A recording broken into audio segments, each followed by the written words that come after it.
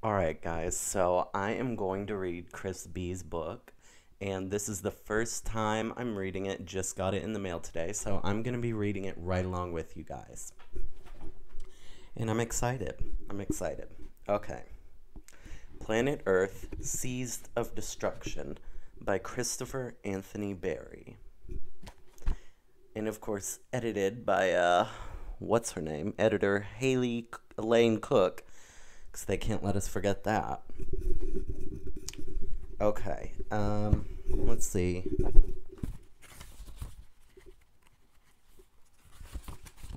Alright, Chapter 1.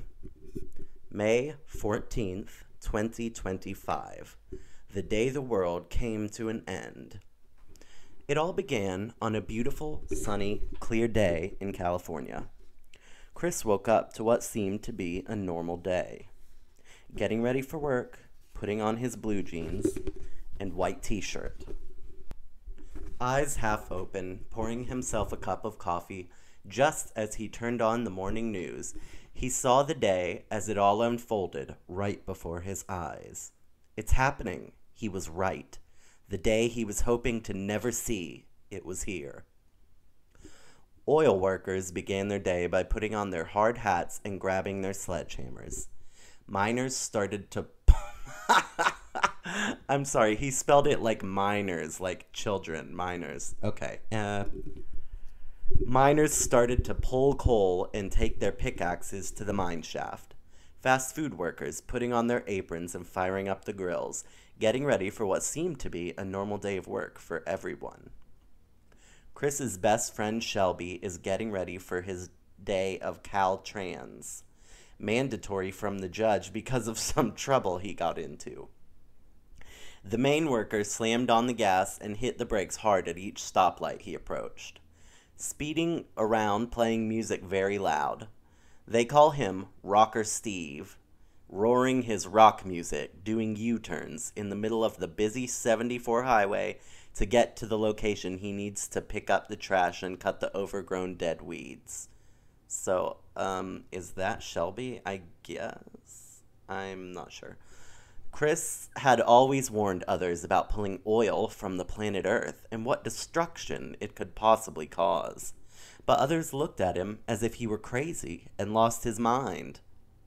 At 6:30 a.m. in the morning, just as Chris was watching the news unfold the terrible devastation of what is to come, he heard a huge crash and rumbling noise. Just then, the house started to shake and rattle. Chris ran and ducked for cover until the tragic noise and shaking had stopped. He turned back on the TV to find out what had just happened. Again, another earthquake, bringing down buildings and homes all across the world. First, they showed Mexico, then Japan, and next China. Devastating images were shown on the TV screen, people running for their lives, looking for shelter, trying to find safety. It was clear safety was no longer an option. These earthquakes have been repeating themselves almost every day, but this one was not the normal earthquake like most have felt. It was the kind of earthquake that shook your entire body, unable to catch yourself from falling over. Shortly after, the trembling stopped. Chris felt he needed to just go about his day and head off to work. As Chris was at work, him and his friends were talking about the earthquakes and what had just occurred. Chris mentioned his theory about the earthquakes and why they might be occurring. He explained to his friends that it's a possibility that these earthquakes are from us, the people pulling oil from the ground. The pollution it is putting off is poisoning the planet Earth, making not only the Earth sick, but noticing it is making the people, us humans, sick as well. That, in turn, shows how bad we are destroying the planet and making it sick. With all the deforestation cutting all of our natural life resources down, such as trees, where our animals live and survive, destroying our environment, it's not good for the planet as it uses those resources to live and produce the oxygen and food we need to survive. Chris's friends then began to laugh. Some of his coworkers, well, I don't blame them. Some of his coworkers were actually interested to hear and learn more of what Chris had to say, but Chris brushed it off and went about his day and didn't mention it anymore about his theory. Just as Chris finished off his day at work, he was heading home just as another devastating earthquake occurred.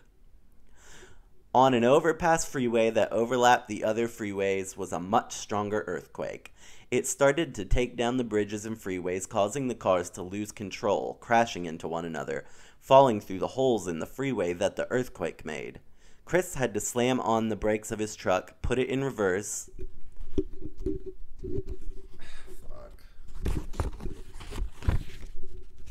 and started speeding backwards to avoid falling off the freeway, dodging all the other parked cars from people standing watching the bridge collapse down in a panic.